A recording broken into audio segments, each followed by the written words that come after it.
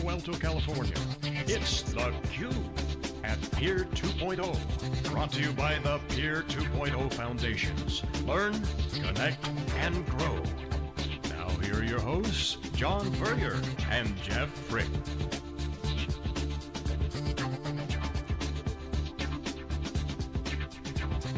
Welcome everyone to theCUBE. We are here in Silicon Valley for a special CUBE presentation of Peer 2.0. I'm John Furrier, the founder of SiliconANGLE. My co-host Jeff Frick here in the Palo Alto as a prelude to theCUBE Silicon Valley.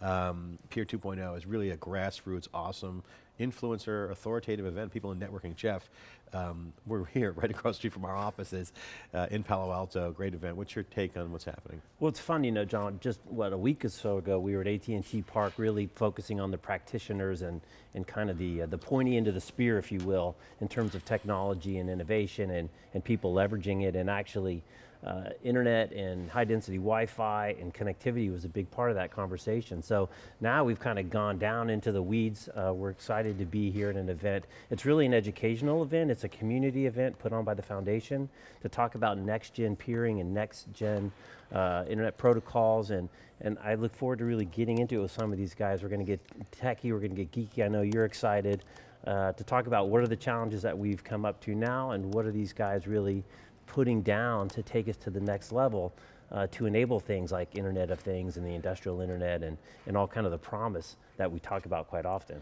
Yeah, one of the things that's really important about this event here at Peer 2.0 is that the networking business has changed, and certainly we've chronicalized and documented the whole software-defined networking opportunity, certainly going way back to Nicira and then VMware. So software-defined networking is really part of that whole virtualization trend with cloud, mobile, and social.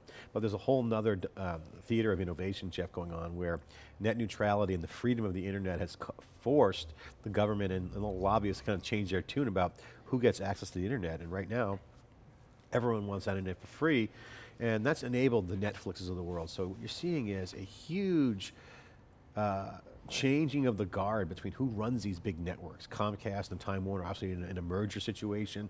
If they control access to the internet, we might not see the next Netflix, we might not see the next Google. So there's a huge pressure to maintain that internet freedom, that broadband evolution. We're still, as a country, lacking relative to other countries in terms of broadband penetration and speed. So we all want faster broadband, we all want our MTV, or we want our broadband, that's a philosophy. And this group here are guys who built the internet.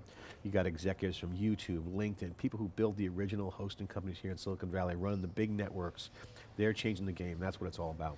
Yeah, the other thing that it's interesting is they're actually giving back too, in a way. There's a huge focus on education here.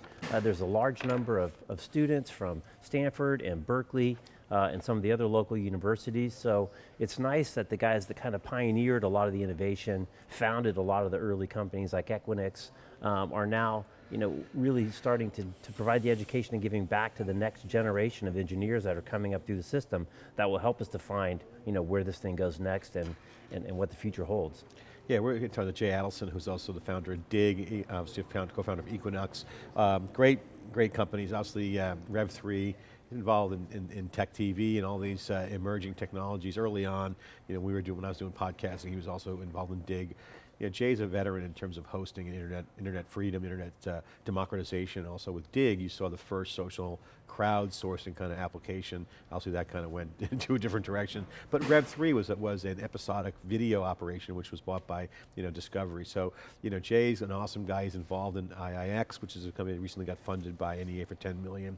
There is definitely some action happening here in the valley around a lot of these alpha geeks around networking, Jeff, and what's going to happen is the output of all this is this grassroots organization called peer2.0.org, and that's a group of experts who come together to be the guardians, the custodians of this freedom of the internet. So, at the same time, having an organic, freedom-based internet, you also want to enable innovation. So as companies that we talk to move to the hybrid cloud, that's where the innovation starts to connect. And you see businesses getting funded by VCs. It's not philanthropy, it's for business. And that's really where the collision is. It's that grassroots organization for doing the right thing, but also enabling business growth. Yeah, and it's fun because we talk about cloud as not only in architecture and in infrastructure, but really as a way of thinking and a way of delivering applications and a way of delivering capability out to the people that need to use it.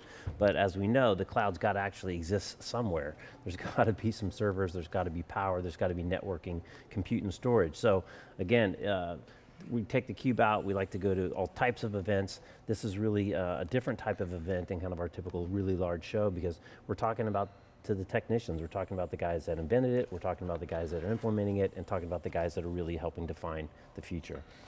Well, we're here live in Silicon Valley. It's theCUBE. You're watching live broadcast of Peer 2.0 here in Silicon Valley. It's where all the action is. We're going to go out and talk to the experts here and just really get the scoop on what is this all about.